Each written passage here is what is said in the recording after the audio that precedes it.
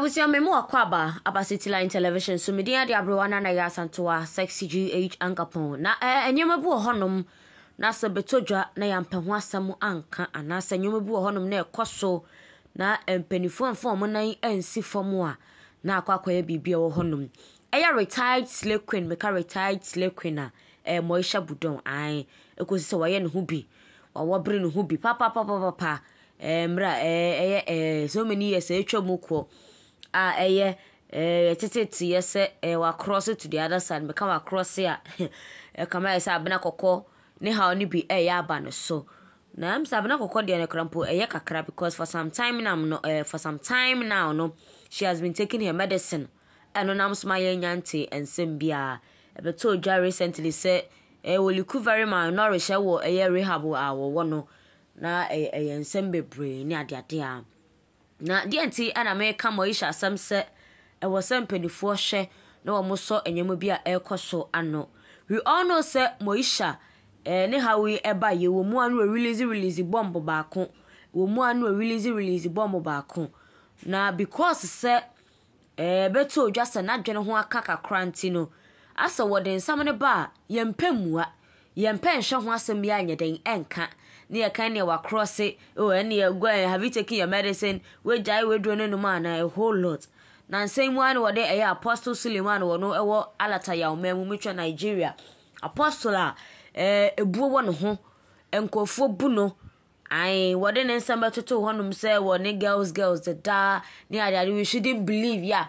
She was saying so we shouldn't believe say uncle for back and then people target to be an irony. I a whole lot and wo makafa papa hu wa akokko konkofo so de akokodu ye president na do dan Akuf Addo so na ohwesa na no si wo ka asam na wo say Akuf Addo is my chilling partner. He loves to dance and have a good time.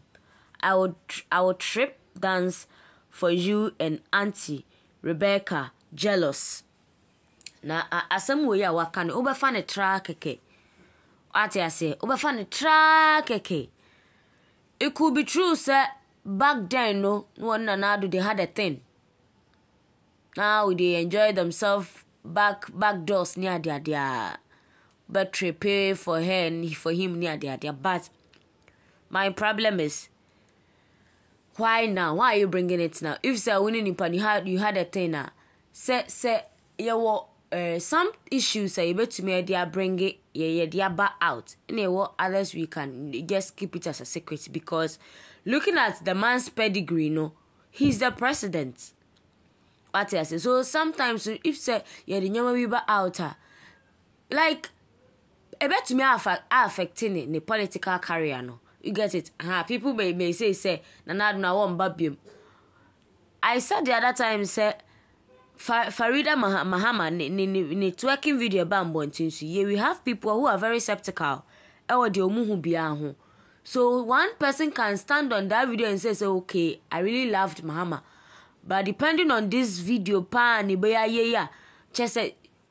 she's not cultured into anything onto Mahama. If you are very skeptical, almost a petty mistake, and then they look out for no more genus why baby. What I say? The American say family no omojo say wo maye bia wo muntu munya they should seek for public help because Ghana dey ade say ye bo ajeje nto bo ade a obi akore rehab de ye ade pa ye ade papa enu nti no emenya nya nhwa han because wo hwe Moesha ni nyoma bia wo de ne de ni suban bia wo de utum say sister no wanti apo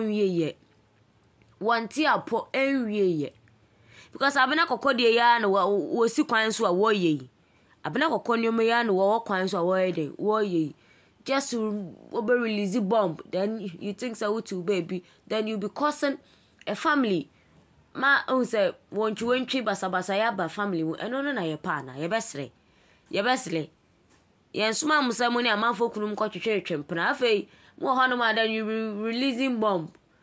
Come on. Yes, ebusia for my mafamu dia na mu hunu so a mo fam afei mo beka ncha public no say yes ente yi Moesha obe entertain ya kakra wodi ne to ono to da like possession Addo so ina ne kofa pai Moesha budom one what na social media so many times ka say ne to ne Brazilian bat. So many like possession Addo so ina no kofa ba nti e be sere se mo fa mo nansi fom na mo abu ho no ma fa ma Moesha makramo